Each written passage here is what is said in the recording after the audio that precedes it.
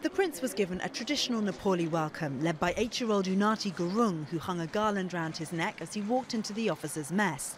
The battalion has made 3 deployments to Afghanistan since 2001, and some of the riflemen have paid a heavy price for that service. Inside the reception, the Prince caught up with Corporal Hari Budamagar, who lost both his legs in 2010. He's so caring for us, all service personnel, and he asked me to show my working, and I have shown him as well. So it's good, always good to see him, and it's always my honor to see him. Rifleman Kushal Limbu also lost both legs in an IED explosion in Helmand in 2008. Since then, as part of his recovery, he's been training as a sprinter and hopes to qualify for the Nepali Paralympic team. As soon as I found out that I'll be running with my blades, then I decided to have a go. And obviously, running blades are quite good. They're quite light, quite strong.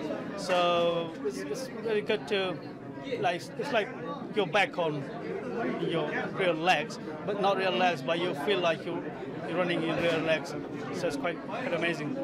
I'm a whisker away from the qualified time, so like 0.3 seconds.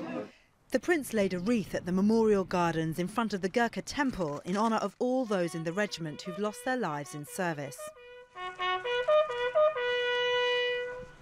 Visits like this are also important for the families. It is very good to see him visiting us, and it's kind of moral support to us and our husbands in very difficult situation, and every ceremonies and difficult situation, I think. The Prince of Wales is Colonel-in-Chief to the Royal Gurkha Rifles, and his regular visits to the battalion's HQ here in Folkestone are a valuable boost to morale, especially ahead of another challenging deployment to Afghanistan. Rosie Leyden, Forces News in Folkestone.